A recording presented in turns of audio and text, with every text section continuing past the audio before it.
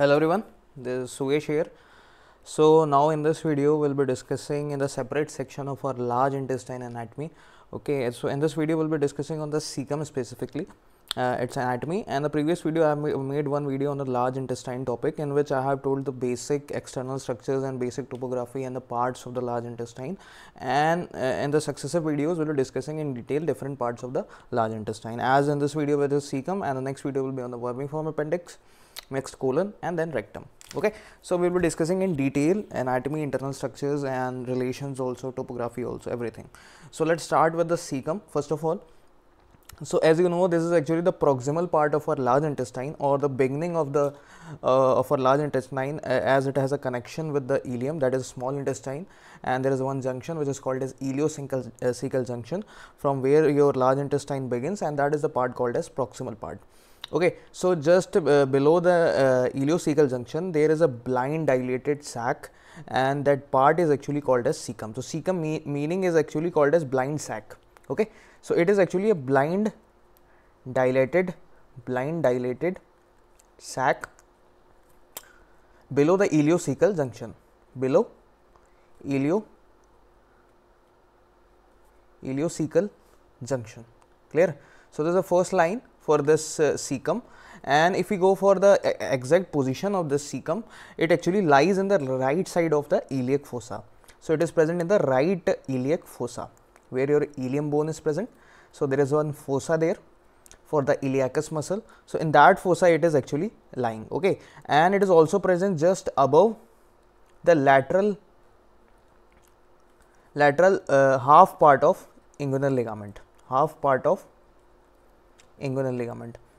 Clear? So it is just present above the lateral side of the inguinal ligament and just the half part. So just consider this is your inguinal ligament like this. So this is the lateral side. Okay, so this part above this, there will be your cecum like this will be present. So there is a topography for this above the lateral half of the part of the inguinal ligament. Clear? This much is clear. Now what are the connections with cecum? So cecum has a connections with your small intestine first of all. Okay, small intestine. Clear? And what is the connection? That is simple, ileocecal junction. Okay, so it is actually as a connection with the terminal part of the ileum with the cecum. So it has a main connection, and one connection is with ascending colon. So above the cecum we have the ascending colon, the colon begins actually. Clear? And the next connection is on the posterior medial side with the vermiform appendix. Okay, so we have a connection with vermiform appendix also. Clear?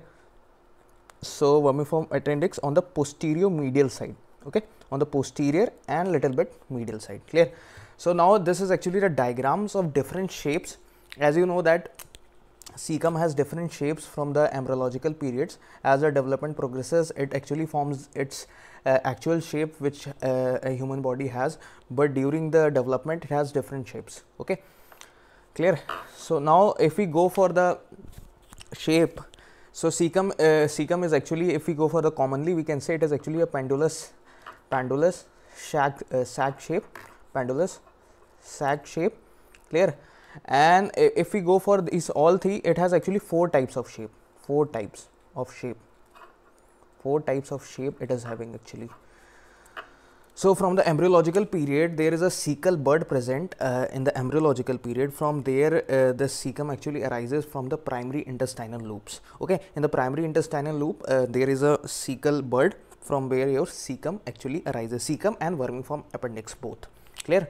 So from that area, from the embryological period, the cecum actually arises. Now it has actually four shapes. If we talk about the first shape we are having, and that is called as conical shape.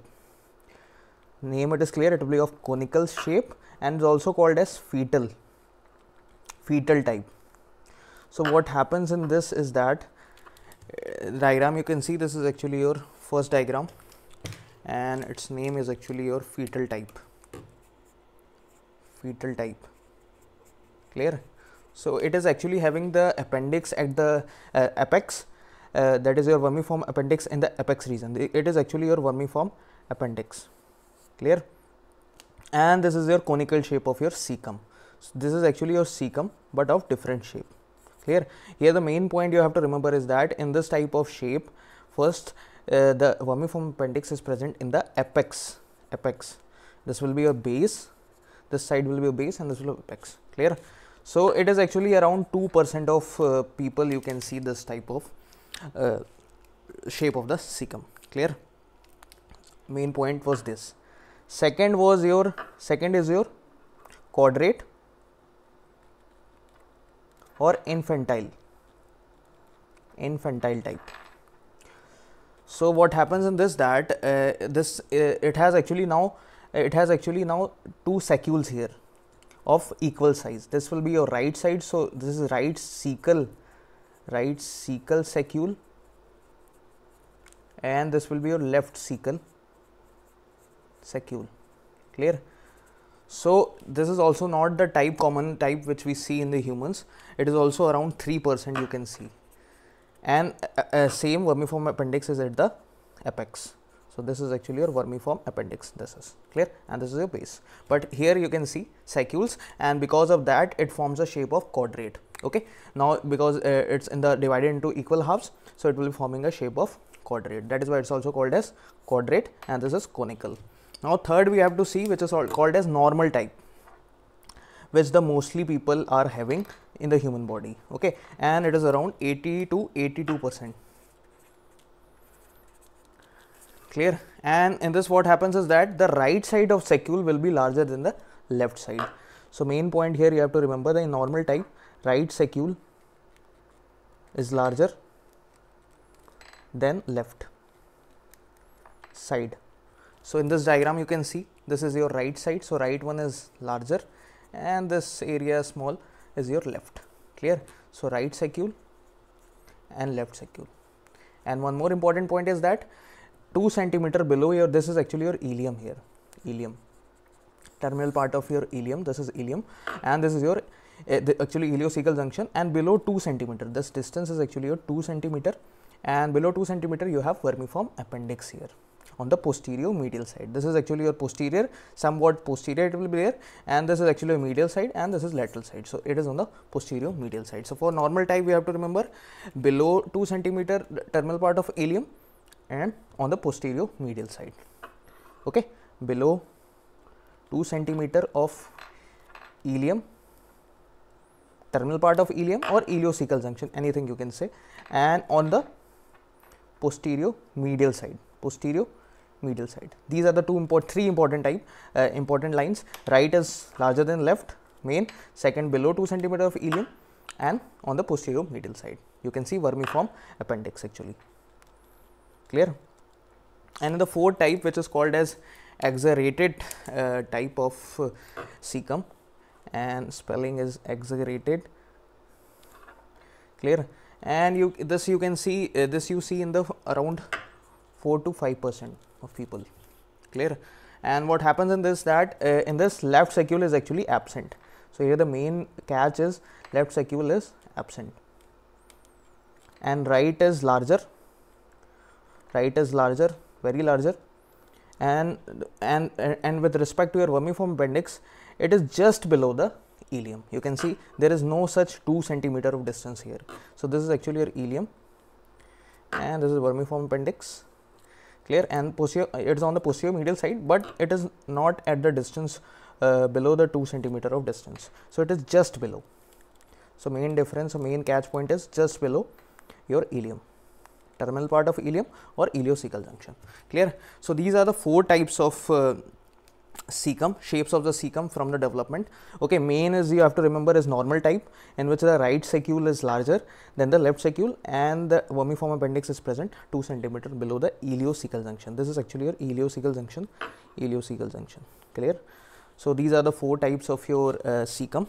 Clear? So the basic for cecum. And now we'll moving on to the visceral relations of the cecum. Visceral relation meaning the anterior and posterior side, what organs will be present here. Okay, so first of all, anteriorly it will be clear from your basics anatomy. Okay, I am writing the anterior relations here. So for the anterior relations, what will be present anteriorly on your cecum? So first you can see the coils of your small intestine, simple, small intestine, coils of small intestine you can see. Greater omentum will be present. Greater omentum, the peritoneum part, the peritoneum derivative, okay, and greater omentum, and the you can also see the anterior wall, anterior abdominal wall, anterior abdominal wall. On which side? On the right side, right lateral side you can say, or right iliac side, clear? So these are the three parts, major parts you will see on the anterior relation. Okay, I have not made the diagram, just remember these three parts. Okay, for the posterior it is important to remember, so I have made the diagram for the posterior relation. This is actually your posterior relation, what you will see on posterior, clear? So simple, I will just mark it here. You can see this is L1, L2 lumbar vertebrae, and you know that this is actually your right psoas major muscle, clear? And this is your ilium bone, so this will be, this muscle will be, this fibers will be of your iliacus muscle, clear? And this is a division of your common iliac artery into external right external and left external iliac artery. So this is actually your right external iliac artery, okay, and these are the nerves which will be coming from the plexus. Okay, so this is actually your lateral cutaneous nerve of thigh, and this is actually your femoral nerve, and this is your right side of your genital femoral nerve, right side of genito femoral nerve. Okay, so these yellow ones are actually your nerves, and this brown ones are muscles, and one of our vessel is this red one is actually your right gonadal vessels. Gonadal means for your ovarian artery or testicular artery with respect to male or female. Okay, so these are the 7 structures. This is actually black one, you can see this outline is actually your cecum. Okay, so we are showing the posterior relation, what are the present on the posterior sides. So first is right gonadal vessel, iliacus muscle, right psoas major muscle, lateral cutaneous nerve, right side of genitofemoral nerve, femoral nerve will be present, and the right external iliac artery, division from the common iliac artery. Clear? This much? I think this much is clear.